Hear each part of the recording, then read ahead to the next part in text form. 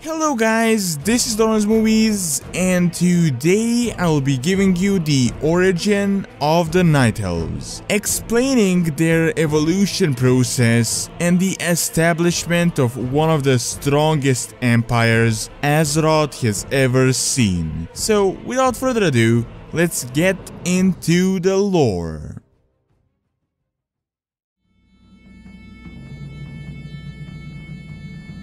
Long ago, the troll race was split into many different groups, and they all clashed with each other over hunting grounds and territory. This created chaos as all the different bigger and smaller tribes were constantly at war with each other. Yet, one tribe, known as the Dark Trolls, was unconcerned about these battles for dominion. They were very much different from the rest of their people, and unlike the other trolls, they hated daylight and spent most of their time inside of a network of deep caverns beneath Mount Hyjal. The Dark Trolls cherished their independence from the greater troll society, and their goals were aligned with the natural world and living in harmony with it. Eventually, following these goals, they slowly migrated towards the center of Kalimdor, where they had accidentally discovered an enormous lake, a lake they would later call the Well of Eternity.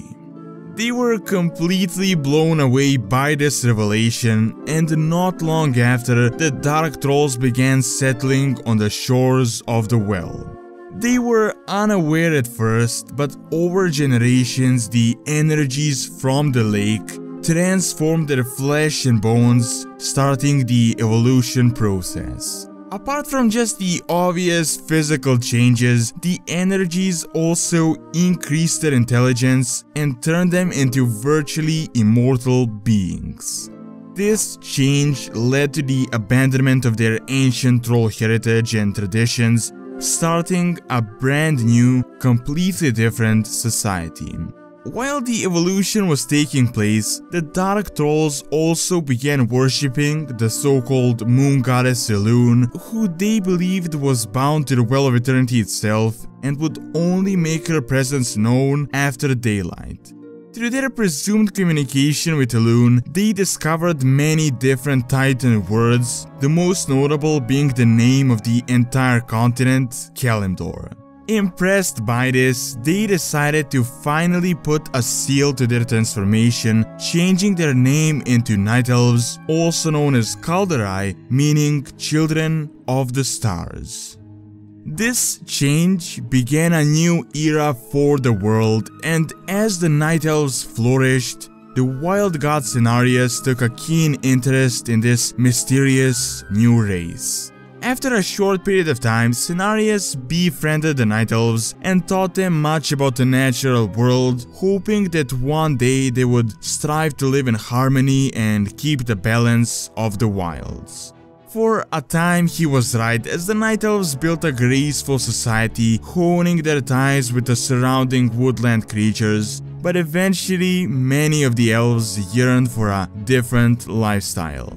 They started to become obsessed with the Well of Eternity and its unimaginable arcane power, rigorously studying it. Soon enough, magic became an inseparable part of their life, and the driving force of their culture was pushing the boundaries of intellect and controlling arcane energy. It was during this big society-shifting era that Queen Azshara would rise to power. Azshara was the embodiment of Night Elven lust for power, and not long after she would create a completely new layer of the Night Elven society, a group of nobles known as the Highborn. They were the elite that worshipped the queen, and even though Azshara and the Highborn saw themselves as superior to the rest of the Night Elven people, almost every Night Elf of every single social status adored her. This love, even though it might not make sense, was completely justified, as during her reign, the Night Elven civilization blossomed. For the first time in the history of Azeroth since the Black Empire fell, a new empire had grown so big that there wasn't a single force in the world to match it. She built outposts in the most remote parts of Azeroth, vast cities, and various other marvels that would never be repeated to this day. At some point, even the big troll tribes that once controlled massive territories buckled before the devastating magic that the Night Elves had wielded. As Azshara wasn't entirely interested in conquest but more in expanding her own power, she struck a deal with the Zandalari, allowing them to keep the region of the Zandalar Mountains in exchange for the trolls not attacking Night Elven lands. The trolls didn't really have a choice, they were forced to agree as they didn't stand a single chance against their enemies' arcane powers, but this created a bitter hatred that would last for thousands of years to come. Now, the troll threat was over and Azshara continued her dominion, making the Night Elven Empire the greatest there ever was. However, as good as this expansion was for their society, it would ultimately lead to their doom. On Queen Azshara's quest for power, she realized how little they actually know about the Well of Eternity, and she pushed the Highborn to plumb into the depths in order to expand their knowledge. This reckless action sent torrents of magic into the twisting nether, attracting the attention of Sargeras. Finally, Sargeras had discovered the location of Azeroth that he had long been searching for, and soon enough he brought his legion after it.